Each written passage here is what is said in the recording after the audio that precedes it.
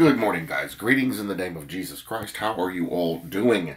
This morning, we're going right back to Song of Solomon to 10, the particular verse that we highlighted, the one that I kind of put some more emphasis on in the last video or in yesterday's evening or morning devotion.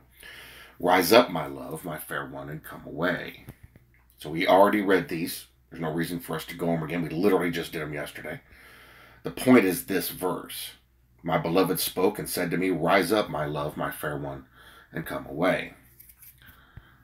Let's see what the devotion has to say on this. Lo, I hear the voice of my beloved. He speaks to me. Fair weather is smiling upon the face of the earth, and he would not have me spiritually asleep, while nature is all around me awakening from her winter's rest. He bids me rise up, and well he may, for I have long enough been lying among the pots of worldliness. He is risen, I am risen in him. Why then should I cleave unto the dust? From lower loves, desires, pursuits, and aspirations, I would rise towards him. Basically, worldly things. He calls me by the sweet title of my love, and counts me fair. This is a good argument for my rising. If he has thus exalted me, and thinks me thus comely, how can I linger in the tents of Kedar and find congenial associates among the sons of men? He bids me come away, further and further from everything selfish, groveling, worldly, sinful. He calls me, yea, from the outwardly religious world which knows him not, and has no sympathy with the mystery of the higher life. He calls me. So, this verse, and I told you yesterday what it seems to be speaking. But, of course, the initial meaning is this. To me, it seems like it's saying even more. But the initial meaning is, come out of the world. Come away from all this stuff. And go stand with Christ. And we can do that while living in the world. It's a spiritual movement. Sometimes physical, but mostly spiritual. Come away has no harsh sound in it to my ear. For what is there to hold me in this wilderness of vanity and sin? He's getting a little bit into Ecclesiastes there. Oh, my Lord, would that I could come away, but I am taken among the thorns, and cannot escape from them as I would.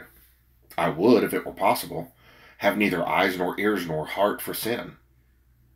And that's a lot of us. I wish I didn't sin anymore. I wish I didn't have the ability to do anymore. I hate myself for sinning. I hate my sin. That's a good thing. Thou callest me to thyself by saying, come away. Now here's where he's getting into some wording that seems to indicate rapture. Because there's a verse in the Bible, I forget where it's at. Jesus is going to call us unto himself. Might be 2 Thessalonians 2. Thou callest me to thyself by saying, come away. And this is a melodious call indeed. To come to thee is to come home from exile. That's rapture. To come to land out of the raging storm, to come to rest after long labor, to come to the goal of my desires and the summit of my wishes. That's rapture. We're going home to be with the Lord. But Lord, how can a stone rise? How can a lump of clay come away from the horrible pit? Oh, raise me, draw me, because he's the one that snatches us out of here. Thy grace can do it. Send forth thy Holy Spirit to kindle sacred flames of love in my heart, and I will continue to rise until I leave life and time behind me, and indeed come away. So I sense hints of rapture there, because that is what it is. We're leaving to go and to be with him. But what's the core understanding here? So obviously, by the words the devotion writer used, he seemed to be indicating a little bit of rapture too, there at the end. But what's the core meaning of the verse? To come away from the world and go and attach ourselves to the Lord.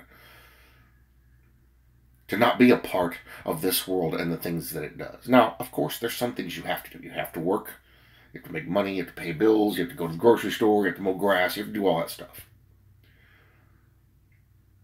But what he wants us is he wants us spiritually. To detach from this world spiritually and be attached to him spiritually. Now, what will happen as a natural concourse is that you will naturally start to come away from things of the world if you are attached to him spiritually. Because the draw of your spirit being already attached to him and you being godly minded, the natural draw is going to pull your flesh along with it. So your flesh is going to want to be a part of the world, but if you are so enraptured with the Lord and attached to him, and your spirit, you're hanging out with him, your flesh is going to start to pull back with you because we're still attached together with our flesh. That's going to draw us out. And so there's a lot of things in the world that aren't going to bring us enjoyment anymore. There's a lot of things we used to do that were fun that aren't fun anymore. There's a lot of things that just don't catch our attention anymore because we are caught up with him. That gives us more attention.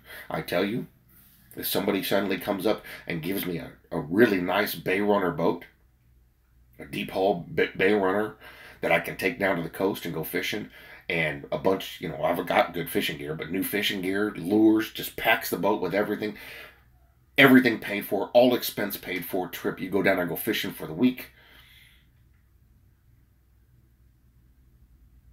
I would love to have a boat. I find that would be very enjoyable. I've never, but one time in my life, fished on a boat, ever. And I was a kid when that happened. I've always fished from shore. I've always wanted, I want to get a boat. I want to get a boat.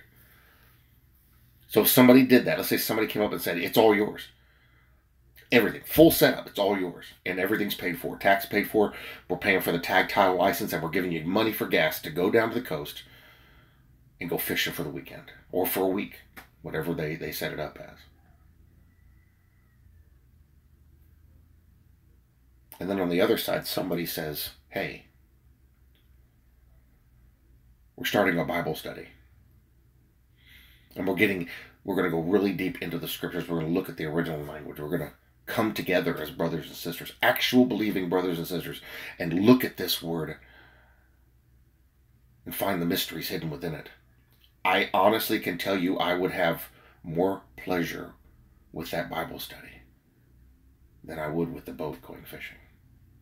The last 2 times I went fishing the last couple of years, both times I was completely distracted because I was so much more focused on this.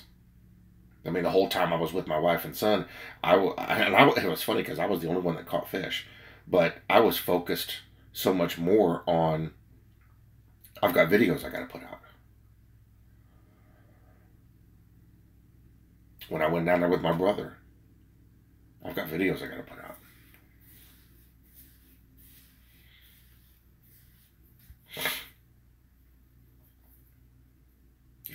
If you saw that one, I actually was on the beach and I did a video on the beach. I have to stop what I'm doing to go do something else. I've been out on the road and not going to make it home in time to do a video. And you guys know, you've seen them. I've stopped on the side of the road and done it. Some of them you got to see where I was. Some of them you could hear it. No matter what I'm doing, my mind, and I can't help it.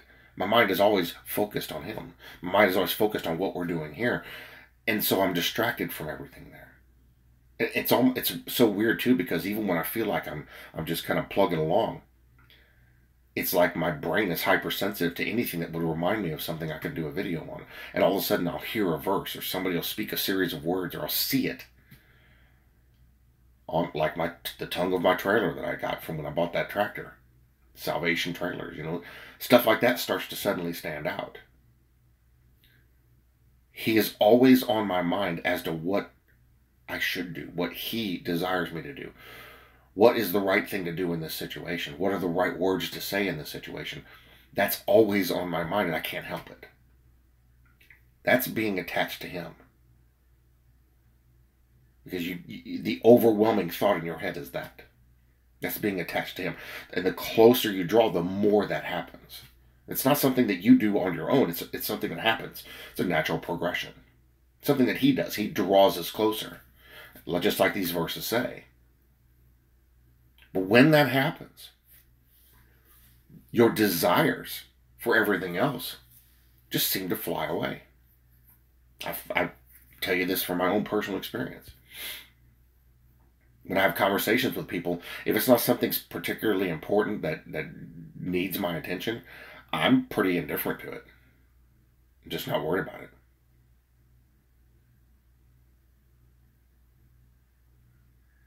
I only go and do the things that I have to do. Otherwise, I don't want to do anything. I'm not interested in what the world wants. And that's just me. Because I'm so much more focused on this now. And people think it's selfishness. People think I'm just ignoring them. That's not that. I'm distracted with Jesus Christ. That's a good thing. That's a good thing. Now, we don't shirk our responsibilities. We don't ignore the tasks that we must do. But we can be completely caught up in Him even in those. This is what I talk about when I'm saying that you are glorifying Him in everyday things in your life. Because when you do them from the perspective of I'm doing this to honor God, when you do them from a place of integrity, when you do them according to what the Lord desires us to do, that's the wrong way to do it. That's the right way to do it. You know how many people will go and they'll pick a certain task and they'll do it just good enough. That's good enough. I don't want to do anymore. Or somebody that will go out there and say, I'm not stopping until I get it done right. And they go out and they do it exactly the way it's supposed to be. And if they find they make a mistake, they fix it. And they don't stop until they're done. That's the difference between somebody who's doing something to glorify God and somebody who isn't. Because that person that's trying to do it the right way and sees mistakes they make and are trying to fix them, that's somebody that's walking in integrity. The other person isn't. And it can be something as simple as mowing your grass. You know how many people I know that when they mow their grass, they leave all these little mohawks everywhere? Go back and mow over it again. I run over and over and over and over my grass. My wife does too when she does it.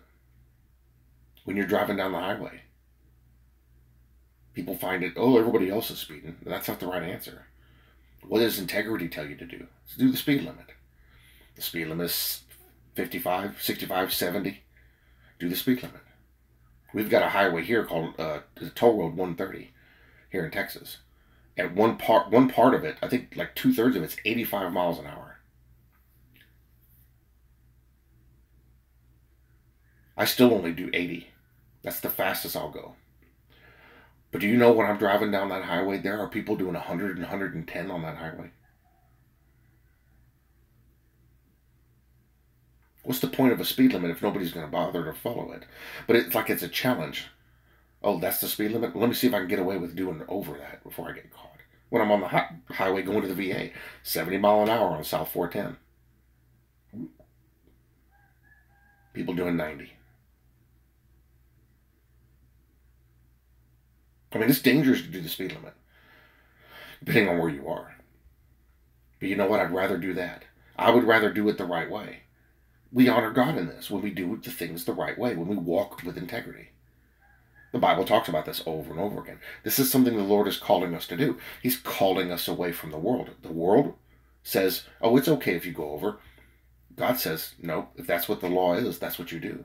Abide by the laws of the land. Be subject to ruling authorities. You know, there's a bunch of movements out there of people that think they don't have to do that. But that's so funny, though, is when they say that, they claim they're doing God's work. How is that God's work when God tells you to be subject to the ruling authorities, not protest them? How is that God's work when He's saying you need to abide by the law of the land? So it's wherever land you're at, instead of violating it. What they're doing is selfishness, and it's very worldly in nature. The godly people, if you're not looking for them, you almost might not be able to catch who they are until you pay closer attention and see, wait a minute, like everybody else is going over the speed limit. That guy's going the speed limit. That's probably a godly man. Or at least he's godly in nature because he's doing the right thing. We do the right thing by our wives and husbands. We do the right thing by our children. We do the right thing by our friends and neighbors and other family members. What's the right thing to do? That's what I'm going to do. And you're going to get hated for it. But this is what the Lord is drawing us away to. Come away. Rise up and come away. Come away with me. Come away from the world and come and sit with me. And from our perspective, that would be us spiritually sitting with Him, but our bodies are still here in this world. That's okay. But all of a sudden, when you do that spiritually, that body will start to follow you. You got a bull and he just will not go the way you want him to go, or a donkey, or they're stubborn. Put a bungee cord around his halter and pull and stretch that bungee cord out. Eventually, the animal will start to give into the pressure and swing over to you. We do that with horses. Well, a lot of horses, unless they're trained properly, are scared to get on a horse trailer. And so, and what a lot of people do, they pull really hard on the reins. When I get on the trailer, I get up on the trailer, and I reach my hand out so they can see me, and I touch their nose, and they smell my hand. And then I walk up, and I have gentle pressure on the lead rope. And so I'll back up onto the trailer, and I'll give them plenty of room, stand off to the side, and I'll pull on that lead rope, and I just give gentle pressure. And they'll hold back until they realize everything's fine, and then eventually they come right on the trailer.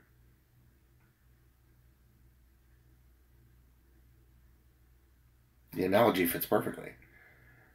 The Lord takes us spiritually to this place, and then eventually our body gives into the pressure and starts to pull that way. And so we start to become godly people naturally in the world. Coming away from those things we shouldn't be a part of. Not having anything to do with those things that we shouldn't have anything to do with. And walking in a way that is more congruent with His Word, and in a way that fulfills His will for us. This is what Jesus is calling us to do. Rise up, my love, my fair one, and come away. Come away from the trappings of this world. Come away from the thorns and the briars and the brambles of this world, constantly hooking onto your skin and your clothes and pulling you in another direction.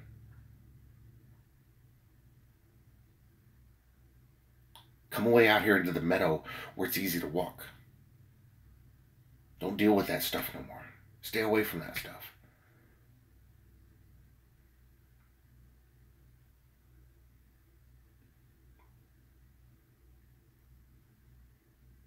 I can't tell you how happy I became when I got off social media. Social media has been a bane of my existence. And I'm so glad I'm not on it. And there's people still trying to find me. And they'll find my wife, and I'll tell them I'm not on social media. They look for me everywhere. I'm not on there, guys. I'm happy to not be on there.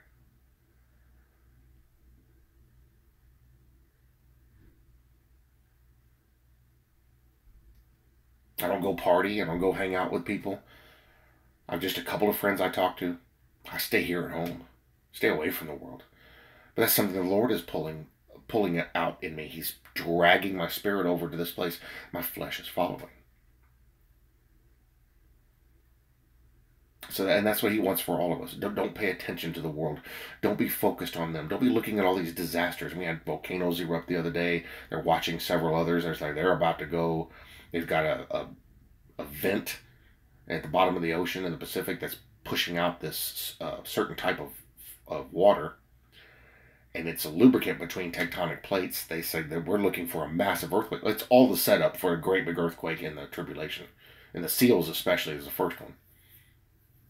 It's all happening. Everything. Stars, the moon. I mean, there's so much stuff going on. You can't keep up with it. Wars. All these people losing their mind. And the Lord is like, come away from all that. Don't pay attention to that. I mean, you obviously watch. I told you to when you see these things. But don't make that your focus. Make me your focus in this time. Because if we keep our eyes on Him, those things won't distract us. If we keep our eyes on Him, we walk on water. As soon as we look away at the world around us, we start to sink. Just like Peter did. And so these things, it's okay to look at these things and see what's going on. But that's not the center of our focus. That's interesting. Cool. Great. I see what time we're in. I don't need to put my care or my concern into any of that. I need to just keep my focus on Christ. My concern is what He's doing. My concern is what's going on with Him. There are people out there doing videos going on and on and on about all the weather and all the stuff that's happening. And they just make a huge to-do about what this is pointing to and all that stuff. And that's fine. But that's not the focus. The focus should always come back to Christ. Guys, don't worry about these things. It's irrelevant. We already know we're in the time frame. We already know the signs and what they're going to show us. This doesn't matter. Our focus must be on Jesus Christ. I would love to see people take in their videos and bring everybody back to that focus. Let's go back to Christ. Let's stay focused on Him. These things are what they are. They're telling us He's closer. They're telling us it's almost time. We're going to focus on what Christ told us to do when we see these things happen. What are we supposed to focus on? Revelation chapter 2 and 3. Read what the letters to the churches say. What are we supposed to be doing at this time? Read what he says in Matthew, Mark, Luke, and John. Read what Peter and what Paul wrote in their epistles.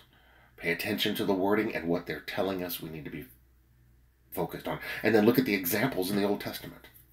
What those men did. Amazing. The Bible gives us everything we need.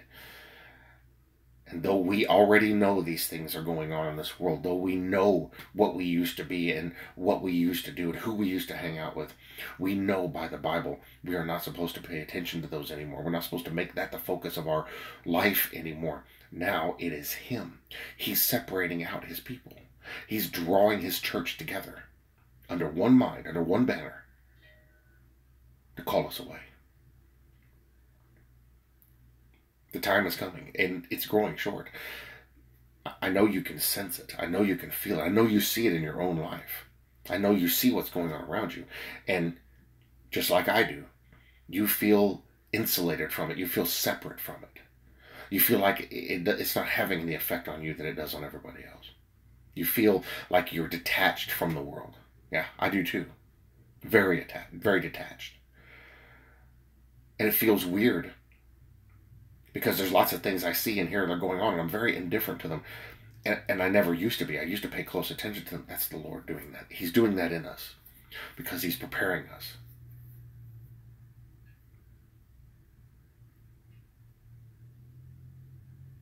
Let me ask you guys, are you all getting to a place now where when people are like, well, why aren't you upset about this? Why doesn't this bother you? Aren't you scared? And what's your general answer, either internally or externally? Well, I can't do anything about it. Why would I be upset about it if I can't do anything about it? I can't change it. What is getting scared or being upset going to do? How is that going to help it? It's just going to make it worse. I'll wait on the Lord. Yeah, that's where I've been going too. It seems like indifference. It links a lot to Stoicism, but it seems like indifference. It seems like you just don't care. No, you're just being real and honest. I see that problem. There's nothing I can do to change that. What is me getting upset about it and hollering and screaming going to do? Nothing. Yeah, that's where I'm at now too. And it's been a steady progression for the last probably year and a half. It's not that I don't love them and care for them when I see people having problems. I can't fix it. I had some family the other day talk, and it's just like, oh, what do we do? We're 3 states away from them. There's nothing we can do. What are we supposed to do? Well, you can at least act like it bothers you. Act like you're concerned. Well, I'm concerned, but just because you can't see it doesn't mean it's not there. Me getting upset isn't going to help them any. Me getting irate isn't going to help them any. I told the person, and you doing those things isn't going to help them any either. Why would you bring all this into the house when this is 1,000 miles away from us? There's nothing we can do. Instead of getting upset, let's just be here for them if they need us. So, this is what the Lord is doing in us. Preparing us for heaven. Getting us ready to leave.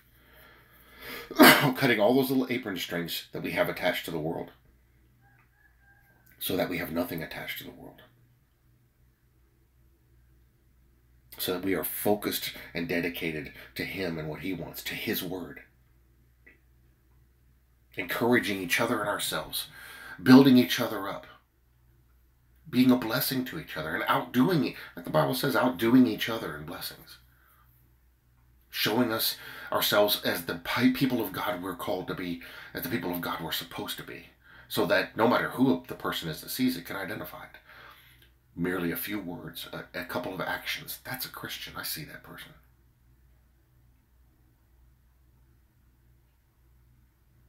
That's what He's doing. That's what He's doing in us. Because the statement, rise up, my love, my fair one, and come away. He doesn't want us to be attached to this, be dedicated to this, be locked into this. He wants us to be all those things to Him. Because when we are, he comes and takes care of those other things. We need not have any fear as believers about anything that's coming. Any fear about who might be left and who might suffer. We need to be trusting in the Lord on all those things, because if it is outside of our control, I can't make somebody get saved. If it's outside of my control, I have to trust the Lord.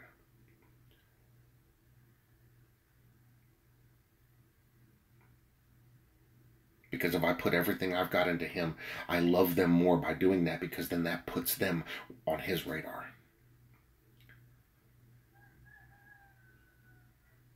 So I'm going to change my focus. I'm going to keep it on the Lord. And if I can grow closer, I'm going to grow closer.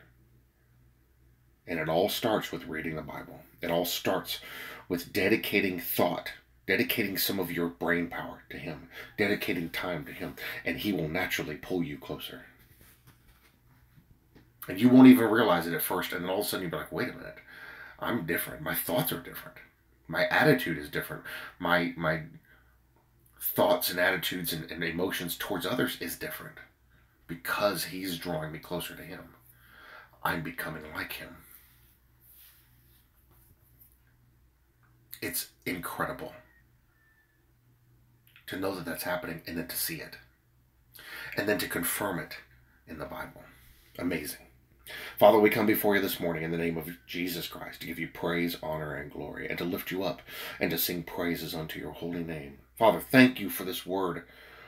Lord Jesus, thank you for this love letter you wrote us in Song of Solomon. Thank you for this devotion. This devotion, again, the wording confirms a lot. The big confirmation we have here is you drawing us away, Lord. Spiritually drawing us closer to you, away from the world. And the further away we get from the world, our flesh starts to turn and go that way. Our flesh can't perfectly do it. That's irrelevant. We're going to get new bodies anyway. But we need to be spiritually attached to you. And this world does everything it can to distract us from that by playing on our carnal senses. Lord, help us to see that and push it away. To see, give us discernment to be able to see whenever something is playing on us carnally and we're like, well, wait a minute, I don't need to be in my feels for this. Get away from me. I don't want nothing to do with that. And to focus on you and what you have said, what you are directing us to do. To focus on us getting closer to you spiritually. Growing in grace. Growing in mercy. Growing in faith. The closer we are to you, the easier it is to be like you. The easier it is to take on your attributes, which is what this world needs to see. And so our light will shine on the bushel, not under it. Lord, help us to be these people. Help us to understand this, even if it's in a basic degree, and see it so that we may develop within it. So instead of fighting it, like is what's our natural inclination to do, we recognize what you're doing within us. And I'm going to go further into this, and we go further into it.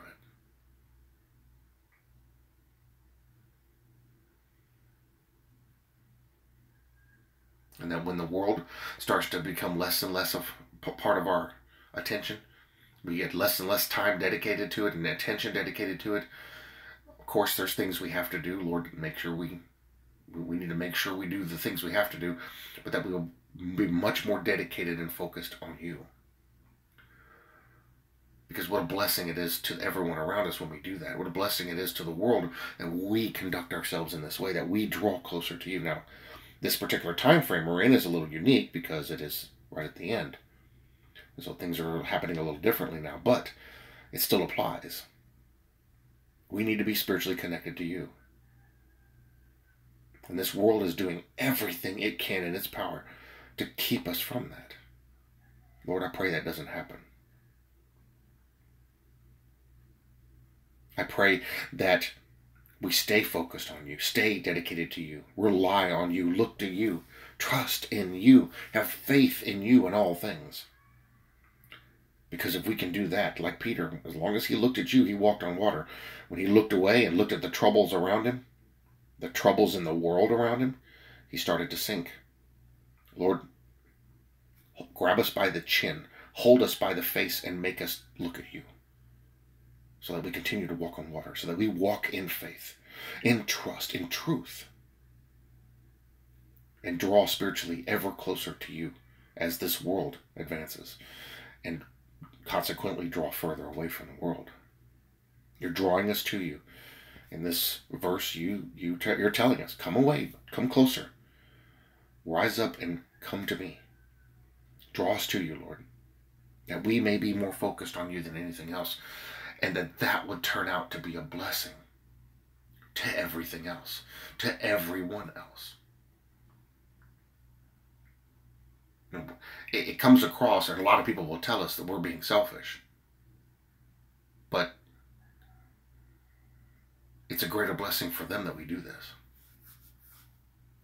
because they certainly reap the benefits of it, even though they complain about us. That's the way of the world. So Lord, we thank you for this. We thank you that we are receiving this, that this message, this intimate message, is contained here in the Word, and we're able to look individually in each of our own lives and look and see where you're doing this. And what a blessing it is. What an amazing encouragement it is to see you working so specifically in each of our lives. Thank you, Lord. Thank you for loving us this much. Thank you for caring for us and coming to us and directing our paths. Thank you, Lord, for walking with us, protecting us, covering our eyes, covering our hearts when we don't need to see or experience something, but then exposing us to the things we need, thereby making us better and stronger.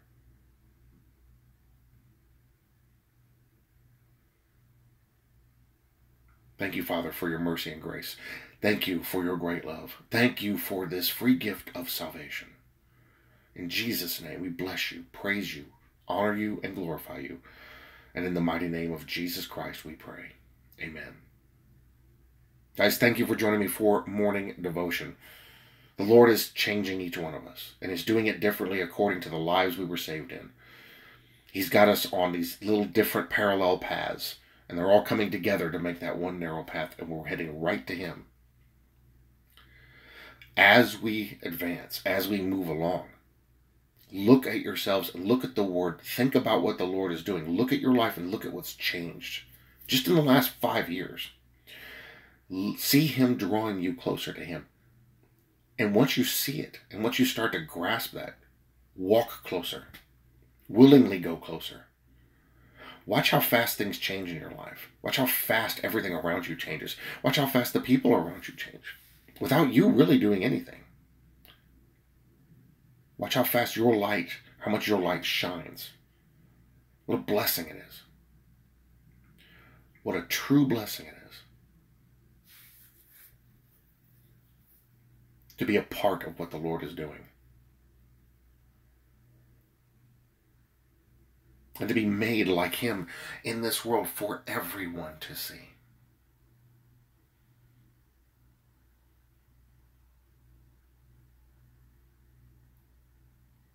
Because if we weren't here, if this world